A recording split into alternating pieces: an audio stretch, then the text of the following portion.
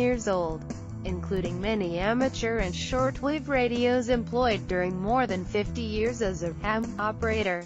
I have never enjoyed a radio quite as much as the Grace Mondo.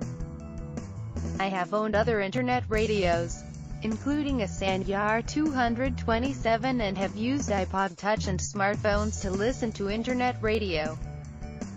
I once used SiriusXM in the house for a couple of years.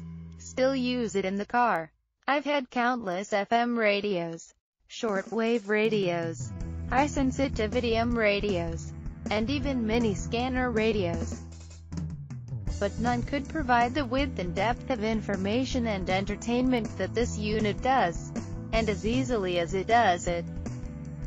Basically, the Mondo will pick up just about anything in the world, including every single AM and FM station anywhere near me. And it knows what those are from your IP address. It can tune in thousands upon thousands of podcasts. It can easily find and provide any kind of music you want, including many channels without advertising. I am an OTR, old-time radio, fan, not the music, but the drama, comedy, western, sci-fi, mystery, and other shows from the 30s through the 50s.